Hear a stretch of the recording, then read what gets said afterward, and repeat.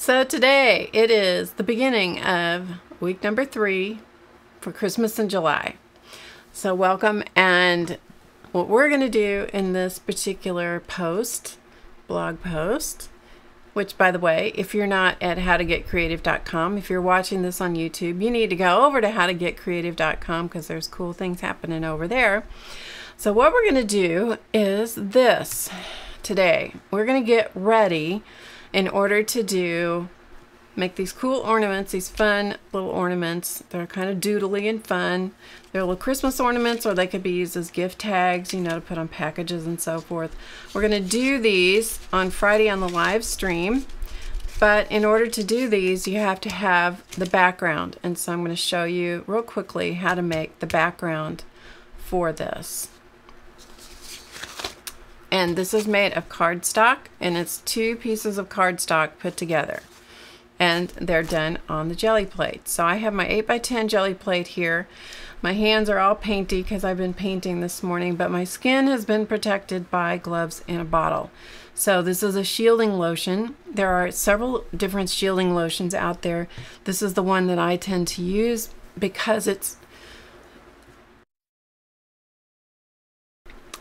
not greasy, and I can use it on my skin whether I'm working with fabric or paint or Gelli Plate or paper or what have you. So, all right, to start with, I'm going to use my 8x10 Gelli Plate. I'm using 110 pound cardstock. You could use the lighter weight cardstock as well if that is what you have access to.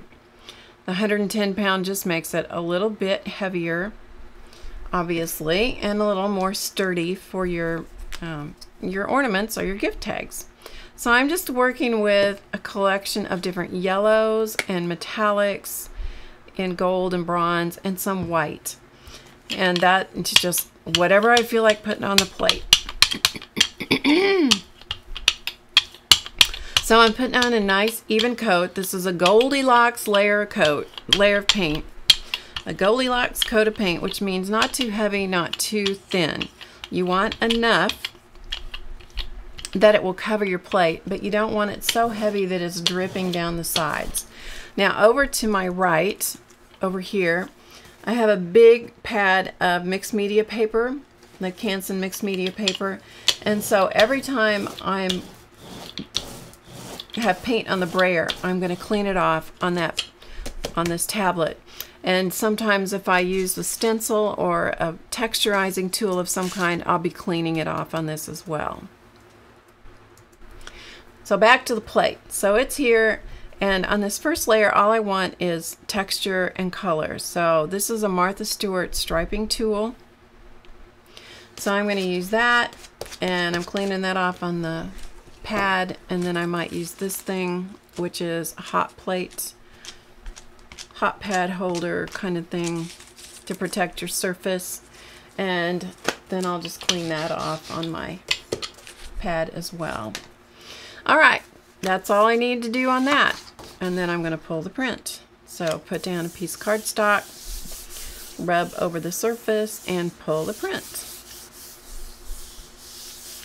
So the first layer, all I'm after is getting color down. I'm trying to get a pretty even coat of color if possible with some texture on it.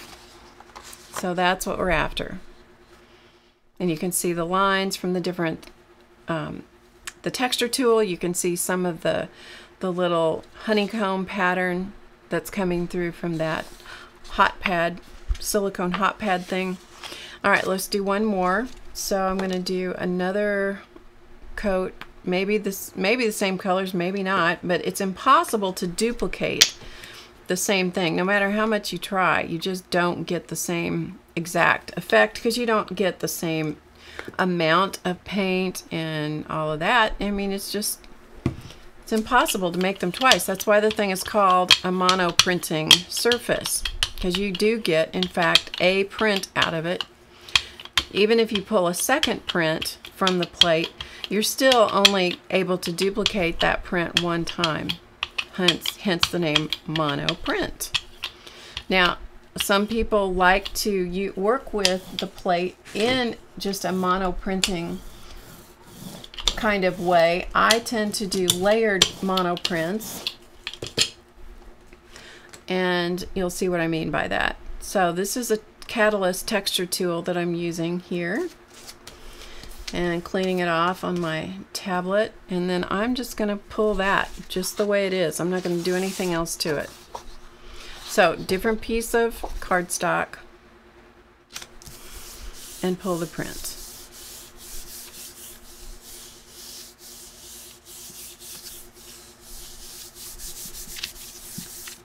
Pull it up, and then you've got color and some texture going on. You can see the subtle lines there. Now there's enough here that I might be able to get another print. We'll see. This time I'm going to run over it with the brayer, put a little bit more pressure on it.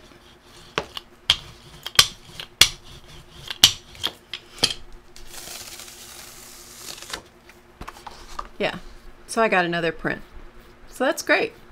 So I've got 3 backgrounds going on right here. This is the first one, that's the second one, that's the third one that I pulled. So now we're going to go back to the first one.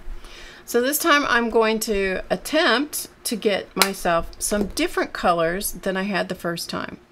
Now that doesn't, I generally will keep at least one color the same and then add in different colors after that. So this is a basics gold, and then perhaps we'll put a little bit of white in with it.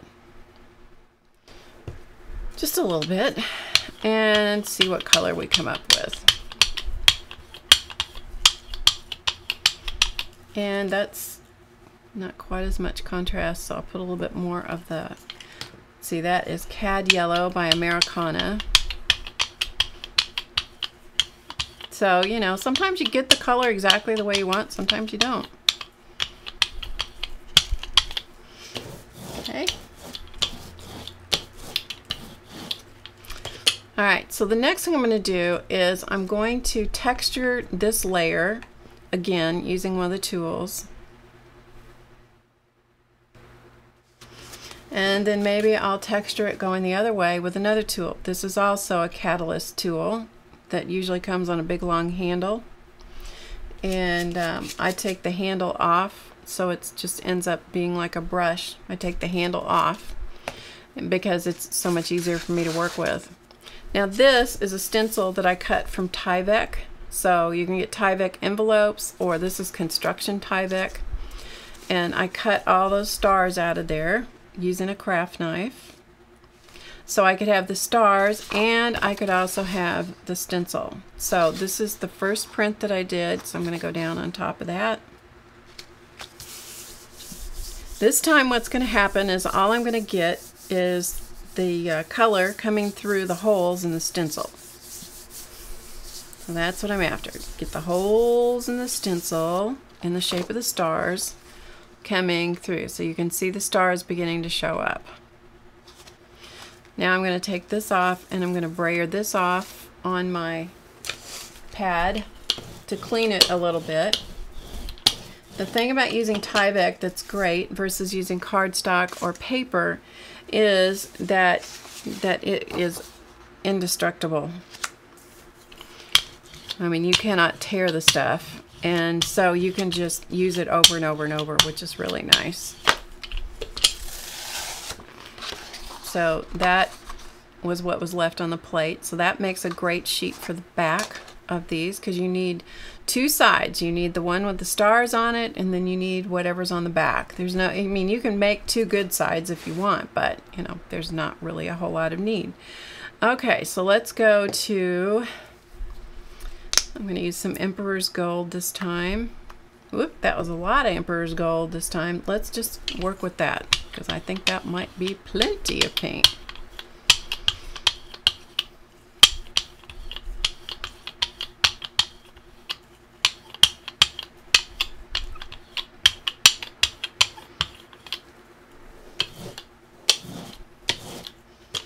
Okay, again, we're going to texture it so that I get some texture in whatever I put down. Now I'm going to get some texture going on, not just color. And let's see, this isn't dry enough. We'll go to this one. Let's use the stencil again.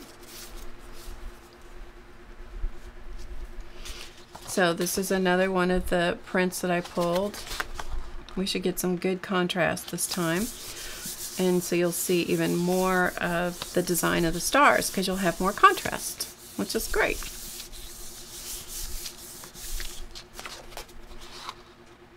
Yeah, that's good. I like that. So pull off your stencil, clean it off a little bit.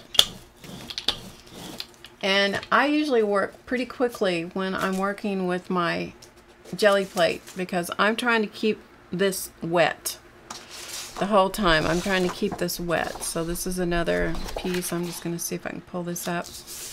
If it gets too dry on me, then I have to do a cleanup print, which means you got to put a thin paint on top of this to get it to activate the dried paint on the plate to pull it up. And I would rather just keep going. Okay, so that will make a great background.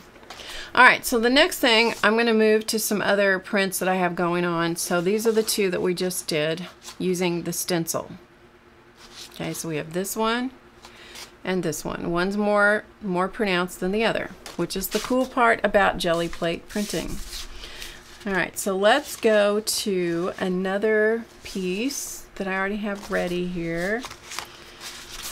This one. Okay, so same thing. I've got the stencil layer on here and that's it. So now let's go to, I'm going to use some bronze. Now you don't have to go progressively darker each time. You can go, you know, using all different, any different kind, progression of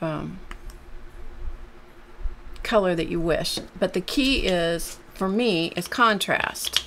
So I'm trying to have contrast of color, and this one looks like it's going to be a little dark, so I'm going to sprinkle in some white, and I might put in a little bit of this primary yellow, which is a little lighter color, and see if we can lighten that up a little bit. Because I'm after contrast. I don't want everything to be the same color. If it's all the same color, you can't see the stars. Alrighty. Now I'm going to put down the masks. So these are the stars that I cut out of the Tyvek, and then also I have a few stars here that are cut, that were die cut from, so you know, I had just a die that I used with my Big Kick or Big Shot or whatever the one is. I have manual die cutting machine. So I'm just going to put stars all over here, and I have a whole bunch of them because I cut a bunch of them out to make that stencil. So I'm just dropping them on here, and wherever they land is wherever they land. And then if I want to, I can put in a little bit of texture as well. So we'll do, again, working pretty quickly so that things don't dry on me, so that I can actually get the print to come up. So here is what I'm going to work with. I'm going to put it down on top of this. And what's going to happen now is that the stars that are on there now are protecting whatever is on my cardstock. So those stars are masking out whatever is on the cardstock, and so I'm picking up the background around the stars. Okay, so do you see what we got going on here? So some of the original stars from the first layer you can see right in here, and right in here they start peeking through in various places. So they have been masked out by these shapes that I put on, that are laying on the plate right now. Yeah? Pretty cool, huh?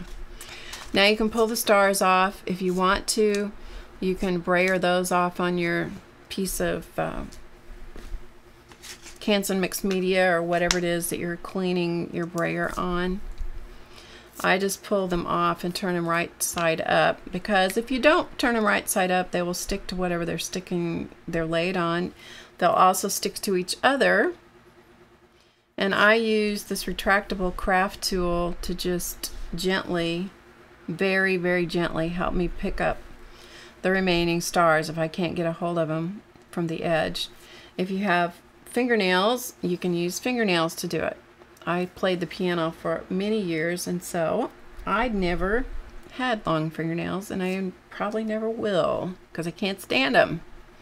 So I keep them cut really short. Okay, now on here there is a bunch of stars, so I'm just going to see if by some chance I can pull that up. So I'm going to use what's here and see if I can pull this up. I'm going to use my brayer.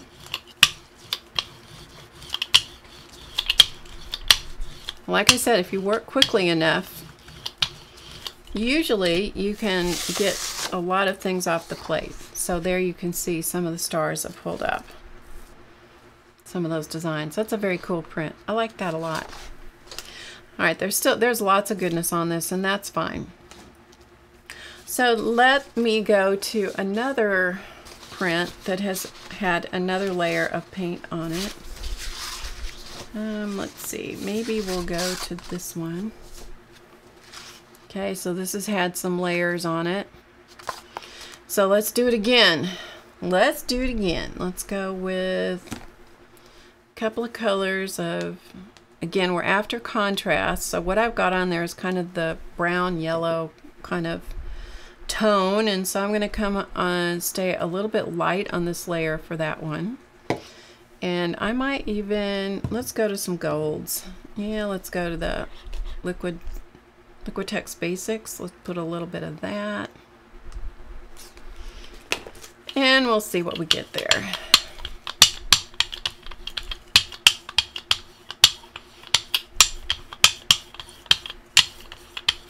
But you never want to have so much paint on the plate.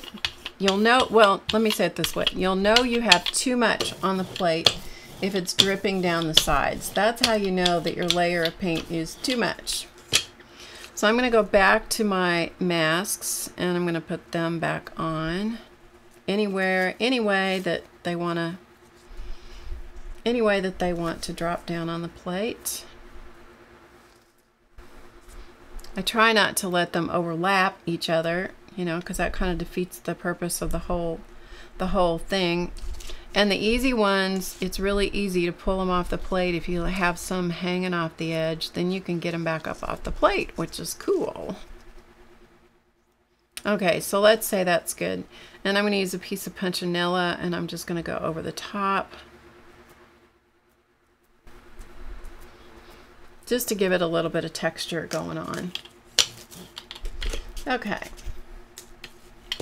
So I'm going to come to this print here, see if we can get it to show up here.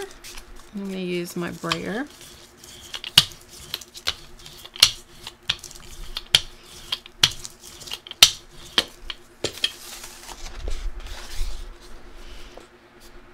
Yeah, that's cool.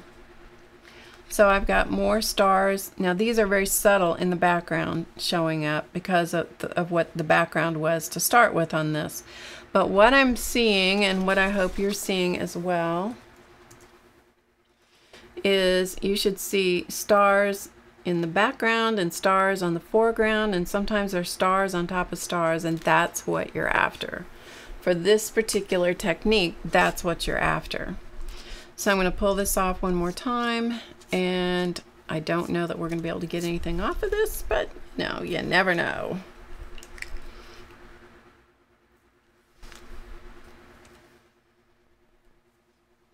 Now to clean this plate off, if you let this layer dry, and you can use a hairdryer set on the cool setting or the low setting to dry the paint on the plate, then you can put a coat of, I use craft acrylic paint usually, on that, and let that paint soften all this up, and then it will allow you to pull up most of this paint, and then you can finish cleaning it with your baby wipe or water, spray water on it, and paper towel. And if you don't care about cleaning the plate, then you don't have to.